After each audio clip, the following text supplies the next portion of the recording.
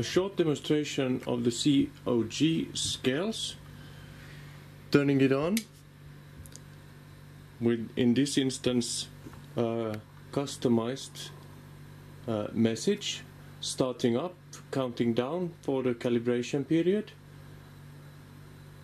and tells that 7.7 volts still left in the 9 voltage battery, and 0 gram on the scales, cutting off the backlight very swiftly in order to save power in the battery, featuring 4 pads to each calculating the pressure on them with the stops for the front of the wing.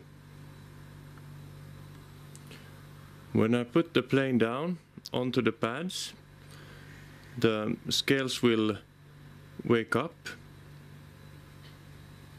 and start measuring the weight of the plane as well as the center of gravity. Now for the next one, let's open up and put some ballast in and see what happens. Okay, so I put in a fairly bit of ballast, a little about 80 grams, and you see that my CoG moved back actually almost 2 millimeters, which is definitely not what you want when you go flying for windy conditions. So the rod for my DLG ballast is clearly too long, and I will then have to remove the ballast and shorten down the rod carefully. Okay, so we then need to shorten this one down. Okay, so let's see what happens.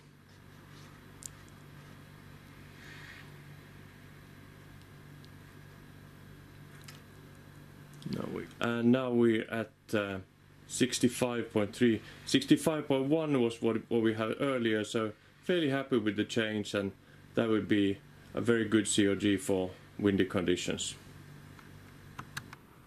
You may wonder why the CoG scales has a long separate wire and why the display isn't integrated there.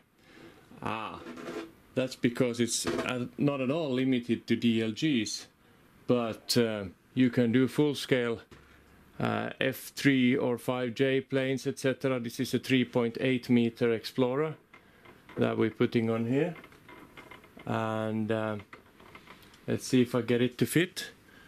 And I wouldn't be able to see this under the wing otherwise, but it tells me that the plane weighs about 1.3 kilo and 126 millimeter CoG, which for me is a really good, a little bit forward.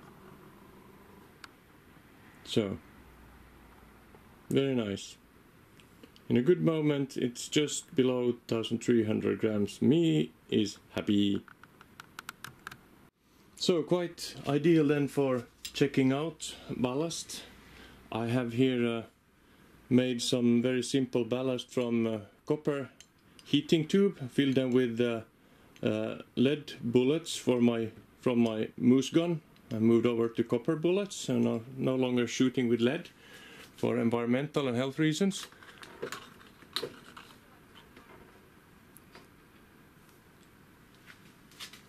And as soon as I finished putting in my ballast, I'm able to see that yes, on that hole it's 125 millimeters, a little bit more forward when I have ballast. Let me just go back and check where I have the hole, etc. You get the idea. It's so easy then to... I took off the cabin there for a second. It's so easy to do what if and when you ballast the plane, etc.